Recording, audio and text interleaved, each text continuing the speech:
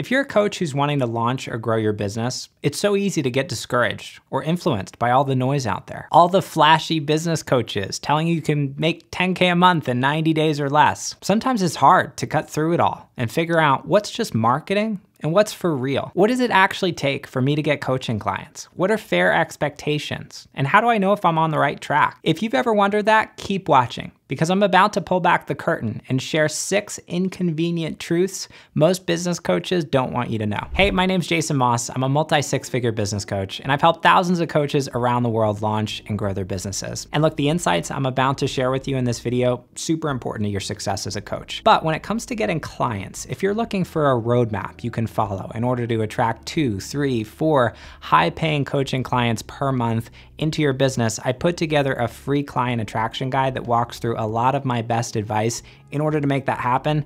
You can get it completely free. I'd love to share it with you. Just click the link above or in the description down below. The first inconvenient truth most business coaches don't want you to know is that success takes time. Truth is, as much as we love to market the stories about our clients who were able to hit, 10K their first month inside our programs, and the reason why we generally share these things is because it makes people like you more likely to buy our programs. The truth is that for most of the clients I work with, just speaking personally, it takes time. It can take months or longer to see results and to actually grow your business. It took me several years to hit 6 figures in my first coaching business when I first started in 2016. There are so many skills and so many things that you're needing to learn, especially if you're a new coach: marketing, selling, how to show up online, social media, how to get on a sales call. I mean, these are all things that, depending on your experience and your background and what you're bringing to the table, will influence how quickly you move. And it's normal that it's gonna take some time for you to get started. So don't go into a coaching program or don't go into launching your business expecting that your first few months are gonna be great. The truth is, a lot of the early days are tough. A lot of the early days you're experimenting, you're trying things, you're failing a lot. When I look back over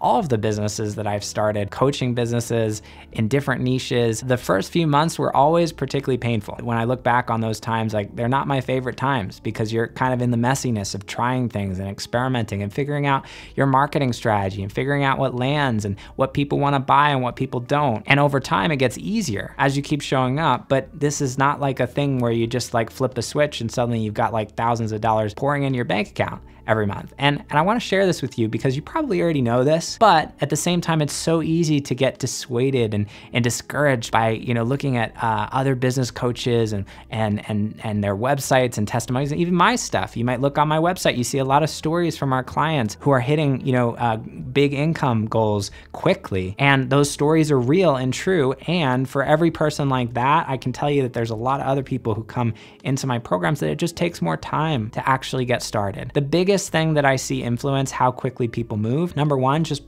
reality is what skills you're actually bringing to the table. I work with some of my clients who they're already really good at sales. They have a background in sales, or they've already been coaching for a while. And so it's we're not starting from ground zero. We're building on the skills that they already have. And those people generally tend to move forward a lot more quickly.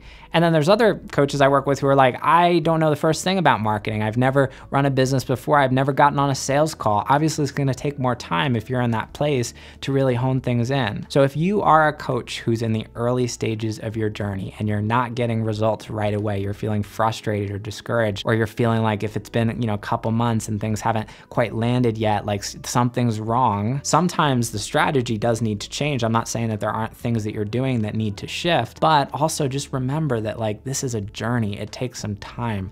This is not something that's going to happen overnight.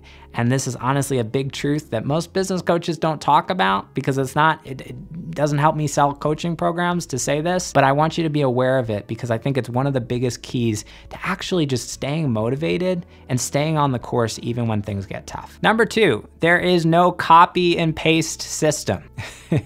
For every business coach you see out there, everybody who's saying, just take my system and you just copy and paste it in your business. You don't even have to think. You just literally take these templates and you know exactly what content to create. You don't even need to create content. You could just download our content and use it in your business instead. Look, there's so many people out there selling this idea that running a business can be something where you just kind of turn off your brain and you invest some money into some formula and some system that you just apply and don't really think at all, and just kind of, take somebody else's model and they tell you exactly what to do and you do it and it works. Honestly, if this were true, I'd be making a lot more money because I'd be selling one of these systems. But the truth is, it just doesn't work like this. Running a business takes a lot of thinking. It takes a lot of problem solving. It takes a lot of you trying things and experimenting, and every niche is different and every person is different. There are certain marketing strategies that might work really well for some of my clients, and for other clients, they just don't make sense depending on, your niche or just your strengths and who you are. Some people love showing up on video every day. Some people don't. Some people have full-time jobs. Their marketing strategy needs to be tailored to that. Other people have 40 hours a week to be able to focus on this. So much of what I've learned through helping so many different coaches and all different niches, all different lifestyles, is that there is no cookie cutter cut and paste system. There is nothing that exists that is going to work for everyone that you can just take and replicate and apply in your business without thinking, without actually doing the work. This is an inconvenient truth, I think, for a lot of people, because some people are looking for that copy and paste. In most corporate environments, in most jobs, generally you show up to do a job that's pretty much defined by somebody else, and you're slotting into a system that somebody else created. And that's normal when you're working for somebody else. But when you're an entrepreneur, when you're running your own business, when you're launching, growing your own business, you're building that system. You're the one who's the architect. But at the end of the day, a lot of this really comes down to you stepping into the role of entrepreneur, which means not looking for somebody else to give you the answers or give you all the answers, but to actually step into that role of, I'm the one who's creating what the structure looks like, what the system looks like. Same thing with content. I see a lot of coaches who are looking for oh, can I just have a template? Can I just give me the Mad Libs? Give me the thing where I can just plug and play in my niche and post it on the internet. It doesn't work like that. So much of marketing is about personal branding. It's about bringing who you are to the table. It's about showing people you, and that can't be templated. It can't be something where somebody else gives you the formula. But if you're looking for a template, if you're looking for the cookie cutter thing, you're probably going to be disappointed, because the truth is it doesn't exist. And part of entrepreneurship is you really owning the journey of not looking for somebody else to give you the answers, but looking for, how do I step into that identity of being the entrepreneur who can figure things out along the way. Third inconvenient truth: there is no shortcut for hard work. Look, I'd love to tell you that if you invest in one of our programs, you just wake up the next day, you can sip mojitos on a beach, work 3 hours a week, and just watch the money roll in. And it would probably sell a lot of programs, which is why most business coaches love to talk about that. But here's the truth. In my experience, launching and growing a business has been one of the hardest things I've ever done. It takes a lot of work. And I think most people aren't prepared for the amount of work that it actually takes. And when it comes to getting to that place where it's you can have more freedom and expansiveness and flexibility with your time, that's absolutely something that you can build towards. You don't have to be hustling and grinding and working 80 hours a week. I want to be super clear about that. I definitely don't do that in my business today. And this is not what I teach or what I encourage. I think balance is really important. At the same time, if you have this idea that you just kind of invest in a program or start your business, and then a couple weeks later, you're gonna be waking up and working 10-hour weeks and making 20 grand a month, in my experience, it just doesn't work like that. Now, on the flip side, you can get to that place if that's what you really want. It's absolutely possible, and it happens through a lot of work.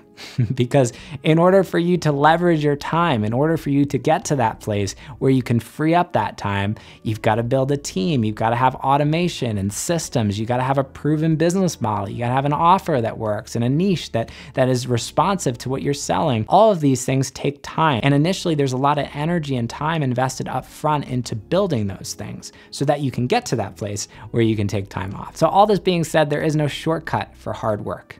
And don't, go into launching your coaching business or growing your coaching business expecting that it's going to be easy and you're not going to have to work hard in order to make that happen. On the flip side, I think a lot of this work is really fun. I actually really enjoy the process of building a business. And a lot of people find that too. Some people, it's I don't really want to deal with the business stuff. But personally for me, I love the craft and the art of learning marketing and learning how to sell. This is stuff that's exciting to me, and it may not be exciting to everyone. There are a lot of the parts of the process that you can really enjoy. And it's not that all of it's going to be a grind or a slog, but if you're expecting it to be easy, you're probably going to be disappointed. Number 4, being an entrepreneur is not for everyone. I speak to a lot of coaches who are thinking about enrolling in our flagship program, Coaching Launchpad, and they're wanting to become coaches. They're wanting to step into running their own business, being their own boss. And oftentimes people think about the freedom. They think about the flexibility of being able to own their own schedule and control when they work and what they work on,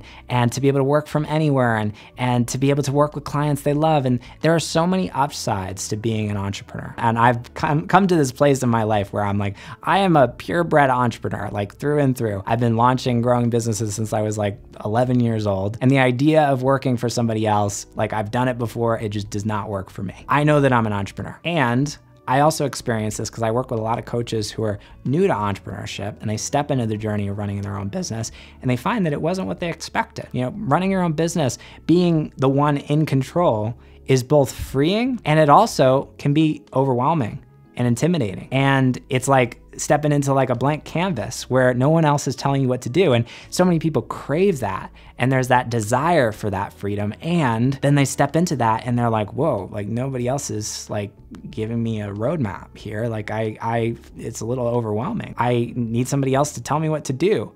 I feel like I'm having trouble being self-led. I'm having trouble holding myself accountable because I'm used to being in an environment where other people kind of create that scaffolding for me. And I'm also juggling so many different hats as an entrepreneur. My job is no longer doing just one thing. It's doing like 50 different things. And that can be super overwhelming too. I don't mean to discourage you from entrepreneurship by sharing this. I just want to be real with you that this is what entrepreneurship is. And I think some people, experience that and they're like, this is not for me. And I've seen, my partner, Kimberly, great example. She was a medical social worker as she was working in a hospital. And early on in our relationship, she decided to launch a coaching business. And she spent about a year coaching and was actually like externally pretty successful. She made over $60,000 in a little over her first year as a coach. Now, she had a business coach as a partner, so that definitely didn't hurt. I'm not gonna take credit for all of her success. I think she really rose to the occasion. But after going through that journey, about a year, she stepped out the other side and decided, hey, I just don't know, at least at this stage in my life, if entrepreneurship is for me. I feel like I'd rather have that stability of working for somebody else. And she ended up getting a job again. And now she's working a great job that she really enjoys. I just want to normalize that, like, entrepreneurship, like we have this idea, like it's glorified. It's like this thing that like everybody thinks that they want, but you have to be prepared for what entrepreneurship really is, which means you have to be prepared to be self-led. You have to be prepared to hold yourself accountable. You have to be prepared to be a problem solver and to be flexible and adaptable and to be able to hold many different plates in the air at once, to assume many different responsibilities and to be able to learn new skills and to be able to kind of ride the waves and the ups and downs. And I love these things about entrepreneurship. I don't always love them. There's not every day where I'm like, yeah, this is great. Some days I'm like, oh my God, it'd be so much easier to work for somebody else. I think in my heart, like I feel like these things, they're a part of me. They're a part of who I am. And I look, if you're unsure about the path of entrepreneurship, I think that's normal too. Just try it. It's okay if it's not for you. Like you might not be the person who's like the natural fit for running your own business, and that's fine. I mean, there's nothing wrong with that. I'd encourage you to explore that journey because I think, talking to my partner, Kimberly, and walking out the other side, she's like, I would not have replaced that for anything. I learned so much. I grew so much through that process. So nothing is wasted. It's not like you're going to go on a journey, launch your own business, and then step away and be like, wow, that was a waste of time. No, you're going to learn a lot. You're going to grow a lot. But, let's not kind of romanticize this path of entrepreneurship. Let's take a cold hard look at what it actually is. And I think that's important to just face that fully and to ask yourself like, hey, is this really for me? The fifth inconvenient truth is that you're gonna spend more time marketing than you will coaching. I hear from a lot of coaches when they think about launching a coaching business, like, I just wanna wake up every day and coach. I wanna wake up every day and get to mentor and guide and help people. And I love that part of my job. I also spend more time marketing today and more time selling than I do coaching. And for most coaches, that's the case. When you're growing a business, when you're running a business, a lot of your time is going to be invested in showing up on social media, creating content, putting yourself out there, getting on sales calls. These things are things that a lot of coaches aren't prepared for. And they have this kind of romantic idea is just waking up every day and coaching people full time. Or they have this idea of like, oh, I can just outsource all the marketing and I can take all that stuff off my plate and just find a company who's gonna do that for me so I can just wake up every day and be a coach. It doesn't work like this. When you are stepping into the role of running a coaching business, you are stepping into the role of being a business owner. You're stepping into the role of being a marketer and a salesperson and a strategist in your business. And all of these hats are important hats in addition to what we could call the technician role of being a coach, actually delivering on the service that your clients are paying you for. All of those hats are equally important, if not more important in many cases. And I think a lot of coaches just aren't prepared for the amount of time and energy and investment in those things. So don't go into your coaching business thinking you're just gonna be coaching all day. At the same time, this does not mean that you have to like hate your job 80% of the time. Again, I love marketing because it's communication, it's expression, it's getting to connect with you. I love sales. It's a deeply intimate, heart-centered, even spiritual process to be able to get on the phone with someone and walk them through that journey to committing to a higher level of identity within themselves. This is beautiful stuff. I love doing this work. So it's not that you have to hate 80% of what you do, but let's not kind of have this like romantic idea like, you know, coaching is just gonna be coaching all day, because it's not. And number 6, the last point is get ready to grow. I don't want any of this to be discouraging for you. As a matter of fact, I think for the right person, this can be inspiring and motivating. Hearing these things can be like, yeah, like I'm up for the challenge. I also want to be real that launching a coaching business, growing a coaching business is gonna be challenging. It's gonna be hard. It's gonna bring up a lot of stuff for you. And it has for me. I would just speak personally. Like, again, it's been one of the hardest things I've done. What I love most about the journey of entrepreneurship and growing a business is that it has inspired me to grow in ways that I cannot possibly have ever imagined before I got started. I love personal growth, and most of the coaches I talk to are the same way. It's like the thing that we really get off on is becoming more. It's becoming a more expanded version of ourselves, is waking up every day and being more of who we really want to be. And the thing about entrepreneurship, and the thing that I love most about it, even more than, you know, all the other things, getting to serve incredible clients or the income or the freedom of flexibility, and all those things are great too. It's who I've become through the process of running my business, who I've become through scaling a multi-6-figure, soon to be 7-figure business. It's blown my mind in ways I could not have possibly imagined. I've become so much more. I've cultivated qualities and characteristics of resilience and the ability to face adversity. And I've learned so many new skills, things that are so like valuable and useful in so many different areas of my life. I've become a better person through the work that I do. And I think that if you're looking for that, if you're up for that challenge, if you're up for that growth, if you're up for becoming more, I think the path of entrepreneurship, the path of running your own coaching business can be a beautiful place to be. If you're not ready for growth, if you're not ready to be challenged, then you're probably gonna be disappointed, and you're probably gonna be discouraged, and you're gonna be frustrated, and you're gonna wanna give up. Let's just, you know, look at it for what it is. This is an incredible path to be able to grow, to be able to evolve, to be able to become more. And that's what I love most about this journey. So if you're up for that, I think you're in the right place, and you know, I'm so excited for what's up ahead for you. So I hope the 6 inconvenient truths you learned in this video were helpful for you. If you're looking for more guidance when it comes to launching, growing your business, getting high-paying coaching clients consistently, 2, 3, 4 clients per month, I put together that free client attraction guide that walks through my roadmap for being able to do that, the roadmap I've shared with thousands of coaches at this point to help them do that. And I'd love to share this with you. I think it'll be really helpful when it comes to getting clients. You can download this completely free. Just click the link above or in the description below to go get that right now. And if you enjoyed this video, you're definitely gonna love that one too. So click the link on the screen to go check that out, and I'll see you in the next video.